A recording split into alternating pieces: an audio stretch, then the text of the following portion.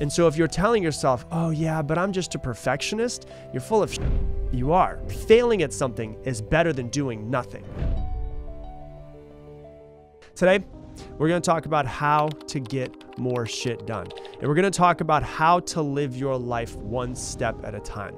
Because all too often, I see so many people out there, and let me know if this is you, say yes in your head if this is you, where you want to create an amazing life. You want to do all of these beautiful things. You want to do some amazing things for the world, for yourself, for your family, make a ton of money, but you overthink too much and you're paralyzed by all of the things that you have to do in order to get there. So we can see this entire life that we want to create that's 5, 10, 15, 20 years down the road, the amazing things we want to do, the money we want to make, all of this stuff. But then we start thinking about every single step that we have to take to get there, and it's paralyzing.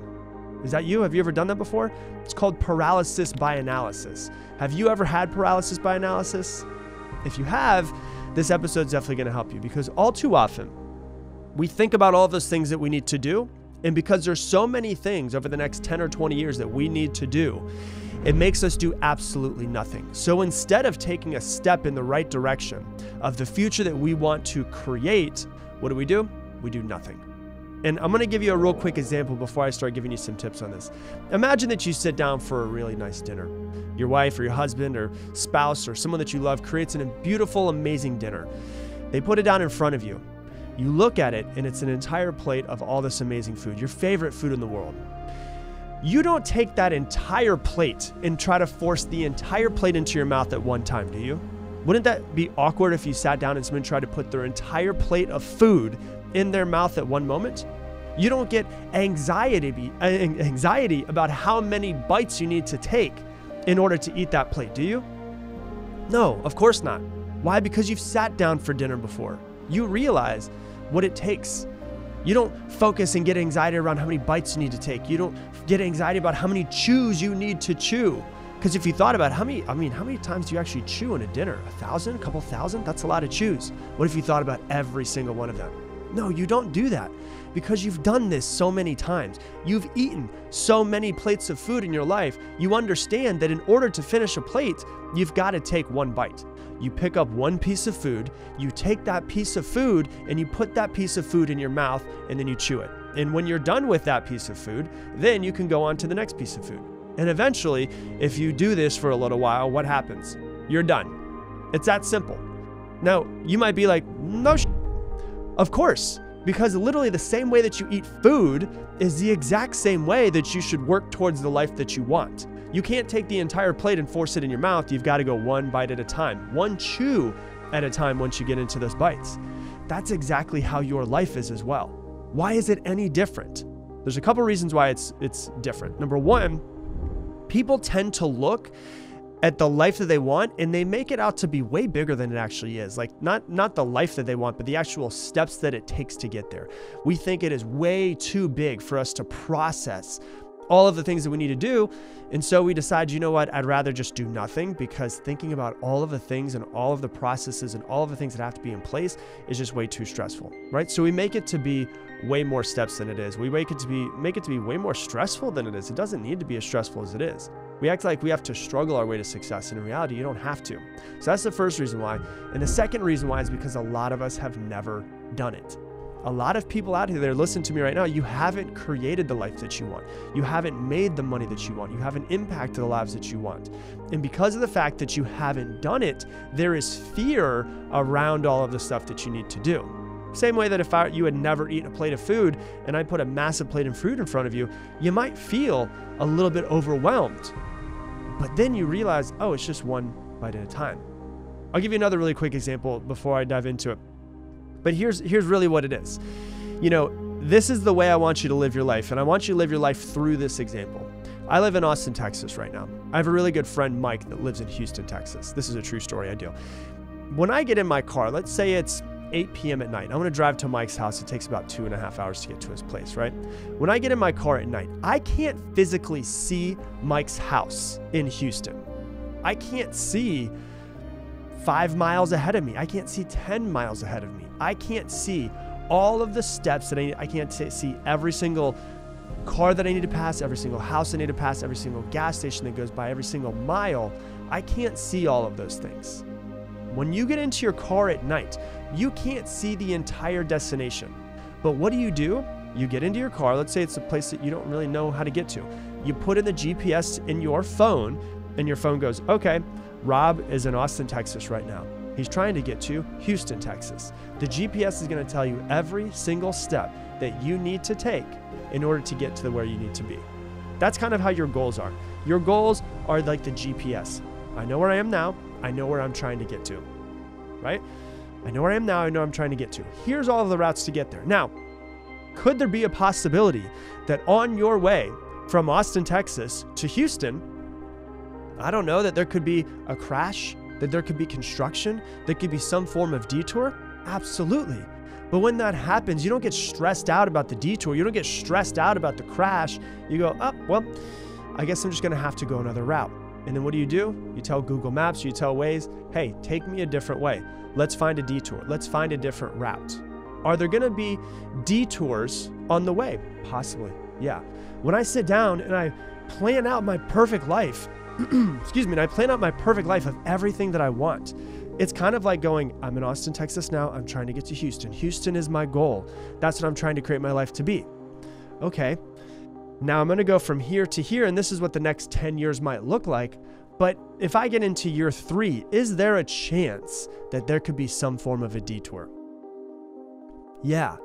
Is there a chance that there could be some crash? There could be something that happens ahead of me that I'm not necessarily anticipating.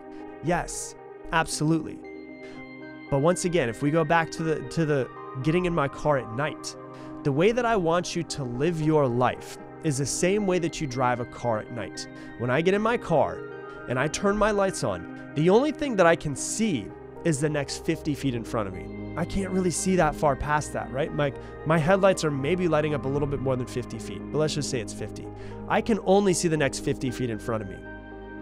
So what do? I drive my truck the best that I possibly can in the lanes, on the destination, or on the way to the destination, in the direction of that destination, and I focus on those 50 feet. Then what do?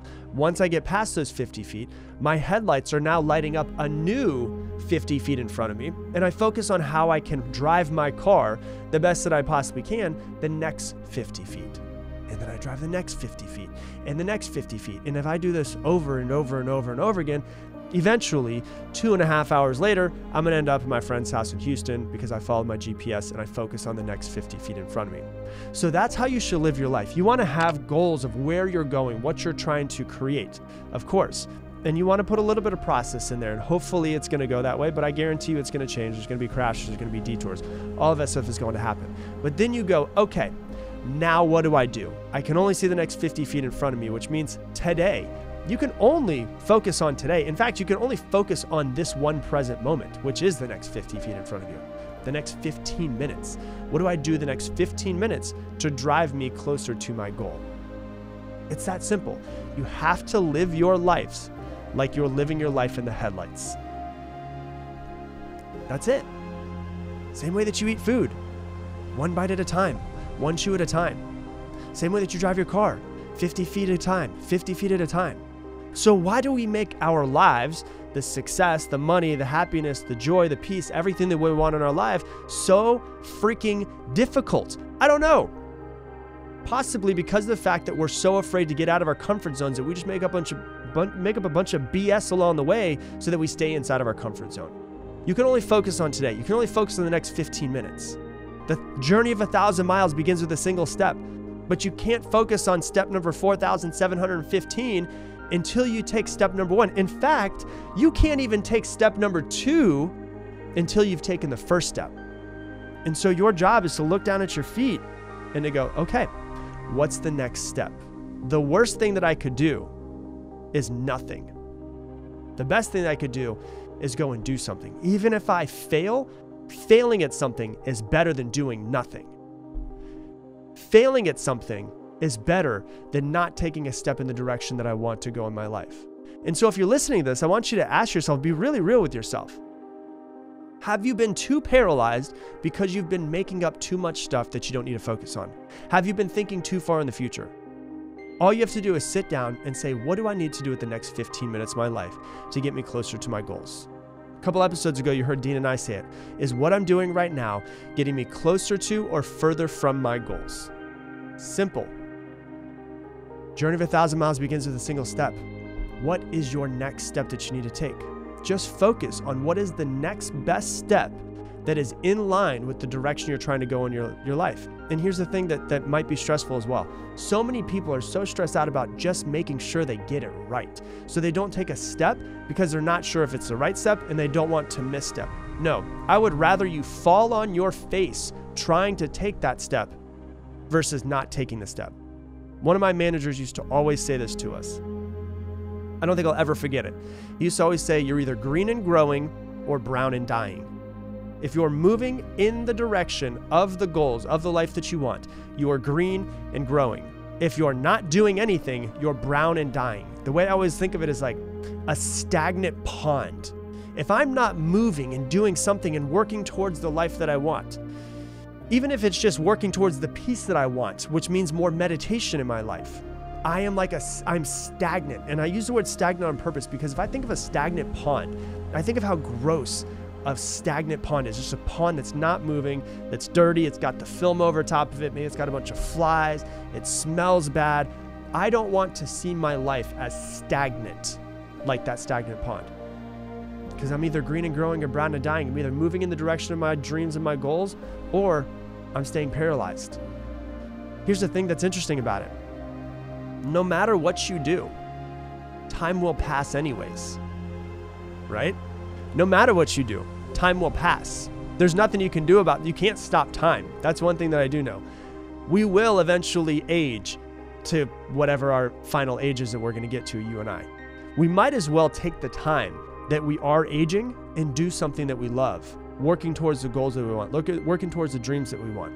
But you'll never get it all right. If you're not taking a step forward because you're trying to get it perfect, you're never going to get it perfect. There's absolutely no such thing as perfection in this world. And so if you're telling yourself, oh yeah, but I'm just a perfectionist, you're full of shit. You are. Do you want to know why? Because perfectionism doesn't exist. Perfectionism, we all think we're perfectionists, just so you know. But really what perfectionism is a mask that you're wearing to cover some fear or insecurity. Let me say that again. The perfectionism that you're hiding behind is a mask of some sort of fear or insecurity that you don't want to come in contact with, right? So let's say I'm an artist and I'm painting and I make all of these beautiful paintings, but I never put it on Instagram. I never try to sell it. I never try to create a show for people to see it because it's not quote unquote perfect. It's not perfect yet. How many amazing artists or amazing people do you know that haven't put their work out into the world because it's not perfect yet? It will never be perfect. What they're really afraid of, if I was an artist and I didn't put my art out for people to see in this world, I would actually be really afraid of judgment. That's the fear or insecurity that's hiding that behind that mask. Let me give you an example. The reason why I don't want to put my art out is because I don't want someone to say, oh, that's ugly. Or I don't want someone to say, oh my gosh, she's charging $2,000 for that. I wouldn't pay $50 for that.